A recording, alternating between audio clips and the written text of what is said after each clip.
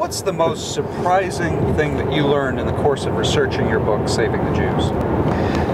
I was very disappointed in the Holocaust Museum on the bombing of Auschwitz issue because it's too involved to go into in a short interview, but the Jewish community in the United States was never in favor of bombing Auschwitz. The contemporary community? I mean, no Jewish organization of any consequence. There were some fringe groups, but and the reason they weren't in favor of it is perfectly obvious. If we were alive, if this were all happening today, and we knew there were 1,000 or 5,000 Jews at Auschwitz, would we really bomb the camps and kill those people? Because you can talk about pinpoint bombing, and in 2009, that might make some sense, but it didn't make any sense in 1944. So if you had bombers dropping bombs, you're very likely to kill the very people you're trying to save.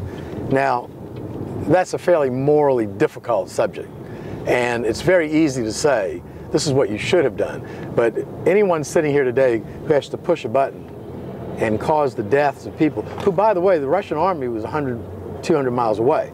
So the Russians could have liberated Auschwitz at any point during this time period when the bombing could have taken place. And suppose that had happened, and suppose we'd killed all these people, and then the Russians liberated the camp, the next day. It just, and so the Holocaust Museum has bought into that, and I've written them letters and I've sent them the documents, but political correctness is prevailing at the moment. But I'll be around for another 10 years, and hopefully we can get them straight. And in the course of doing the research per se, what surprised you, shocked you, saddened you more than anything that took you off guard a little? I did a lot of original research on the St. Louis incident, which people think, and this is kind of interesting from a historiographical perspective, there are all these books on the St. Louis, but they all rely on the same information. And I did something I don't believe anyone has ever done. I'll stand to be corrected, but there's an organization in the there's hundreds of Jewish organizations, but one of them is called the American Joint Distribution Committee. And it was created in 1914 to basically use the wealth of American Jewry to save their co-religionists in Europe. And the organization was made up of a lot of very wealthy people, and it still exists today. And the Joint, as it was called, was in charge of rescuing the passengers. Well, I wanted to look at their records, their internal records. And I don't believe anyone has ever done that. And basically, they copied their entire archives on the St. Louis for me, and I read it from beginning to end. And the story unfolds that all the Jews in America, and a lot of the non-Jews, are writing the Joint and saying, you got to save these people.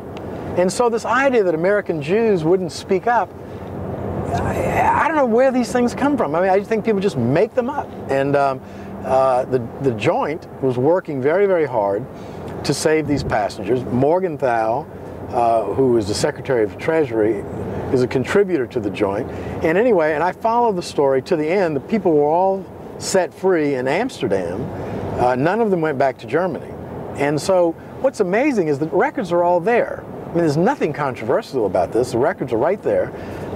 And when I went back to look at this literature, I didn't see where people had even consulted these records. And of course, this is the organization that was the point organization and that actually did solve the problem. So to me, not looking at these records, is inexplicable, really. Well, it points to the importance of going back and doing the original research, because you're saying that a lot of the misleading information out there is not necessarily malicious information, it's misleading. That's right. That subsequent historians are going back and they're relying too much without going back and doing the hard work in the archives. That's right. Well, when you take a book like Kennedy's book in the Oxford American series on America during World War II, Fear, Crisis of Fear, whatever it's called. Kennedy, who is one of the great historians of America, simply relies on this older literature and says, gets it wrong about St. Louis because he's writing a synthesis, and he can't go back and do original research on everything. And I think that's, you know, that's the job of people like me, you know, to get out and ferret these things out. And I want to say this, my book, even though some people in the academic world have attacked it, Gene Smith's new biography of Roosevelt, FDR, relies on my book in his interpretation of what Roosevelt did in the Holocaust. So I called my book Saving the Jews, as opposed to Wyman's book, The Abandonment of the Jews.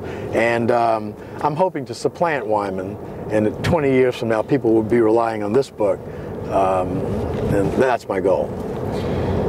Now you've got, you probably produced a manuscript, I think you said, that was considerably longer than what was actually published. What is the one thing, looking back, that you wish had stayed in that book? I don't know. I think I was, my publisher was a little too nice and let me put in more than I really needed to put in there. So I don't know. I can't really say. Okay. Well, Robert Rosen, thank you very much for coming here and giving your provocative thesis a good hearing in Grand Rapids. It is May 7th, 2009. It's the eve of VE Day. Right. And so this is a very apt time for us to be thinking about 64 years later, reevaluating what actually happened. Thank you for trying to set the record straight. Thank you for having me.